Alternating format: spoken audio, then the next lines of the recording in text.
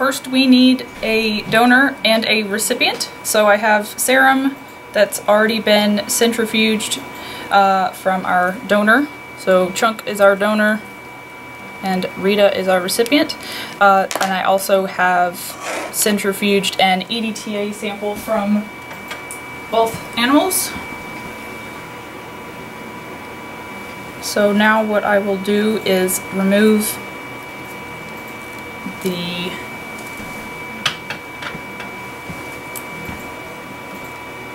I'm going to remove the plasma from each sample and discard that, so it leaves only our packed red blood cells at the bottom.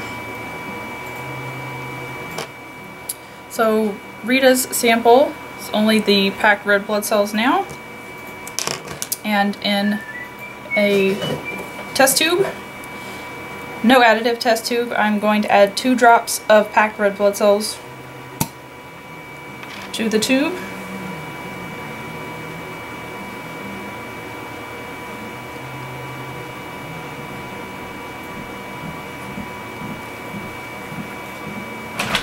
I'm going to repeat the same process again for the donor sample.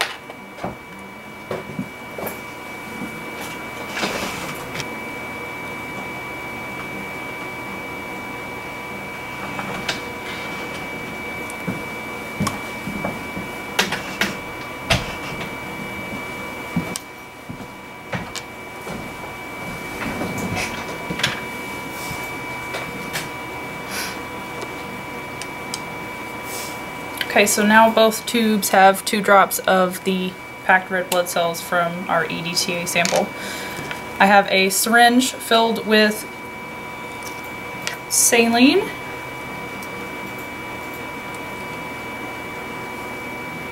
I'm going to fill up the test tubes with the saline.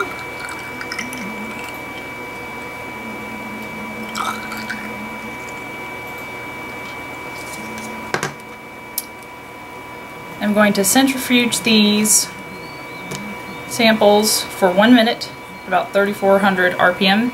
So I'm going to go ahead and set a timer and I will be back. Okay, so after 1 minute of centrifugation, you can see that our packed red blood cells are at the bottom, which is what we want. And now I'm going to just decant the supernatant saline from each sample.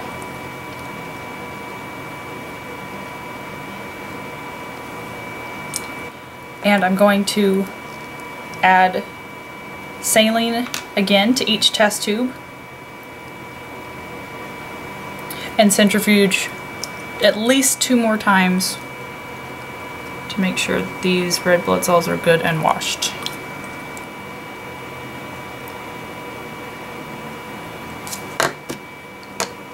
That's the cap. I'm going to gently invert both of these tubes.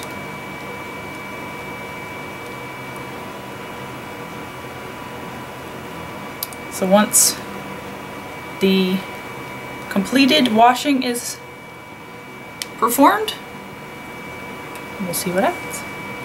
Okay, so our final wash is completed. So now I'm going to decant the supernatant from our donor and recipient samples. Our recipient is Rita. We have 0.98 mLs of saline that we're going to place into Rita's final wash, no additive test tube, and then we're going to draw 0.02 mLs of packed red blood cells and add that.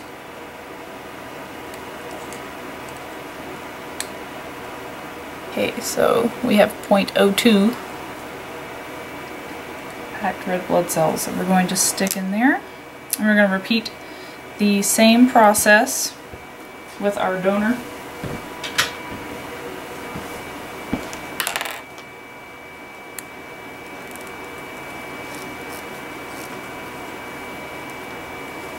Okay, so there's our recipient final wash. Okay, here are our final wash samples for our donor chunk and our recipient Rita.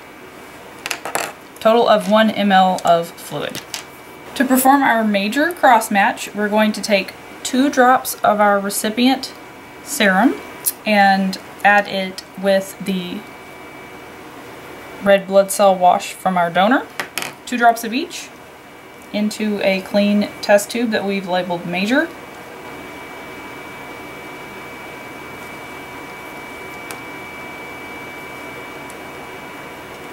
I'm just going to invert this gently to mix.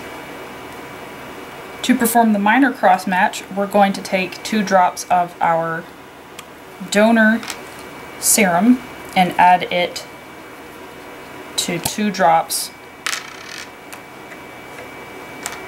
of our recipient final wash.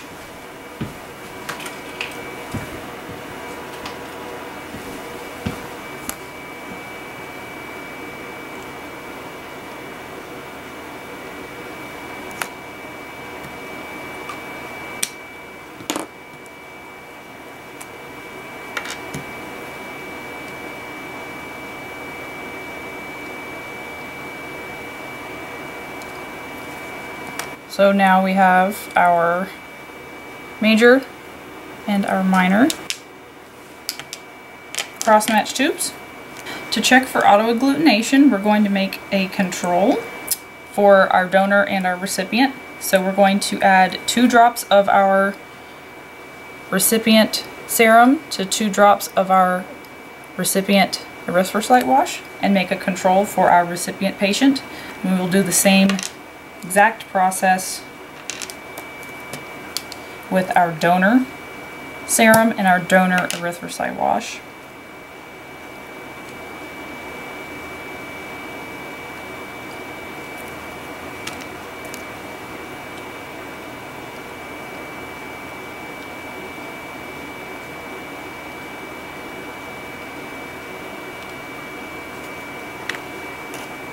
And then we're going to let it incubate for 30 minutes before we centrifuge it.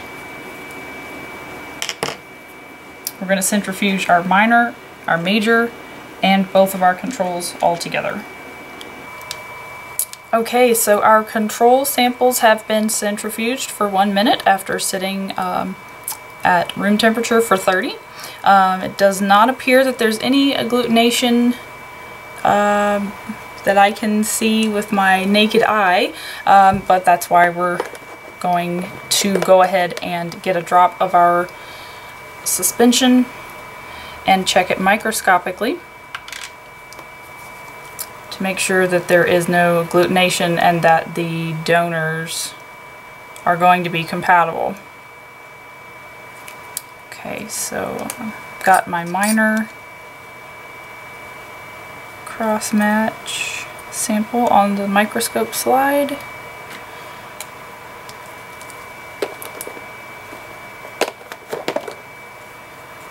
Now place a drop of our major cross-match sample.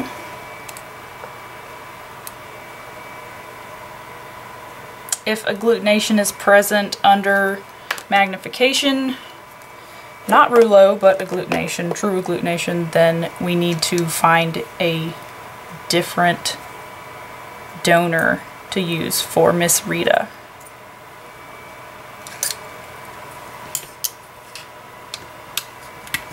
Okay, lower this condenser so I can see. Going to check microscopically.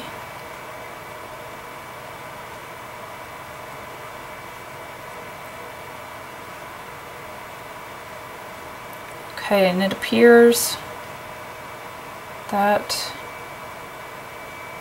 there is in fact no agglutination. There's no rouleau. Everything is swimming around freely as it should. And that is great. No agglutination of our red blood cells, which is wonderful. I'm going to check our major here.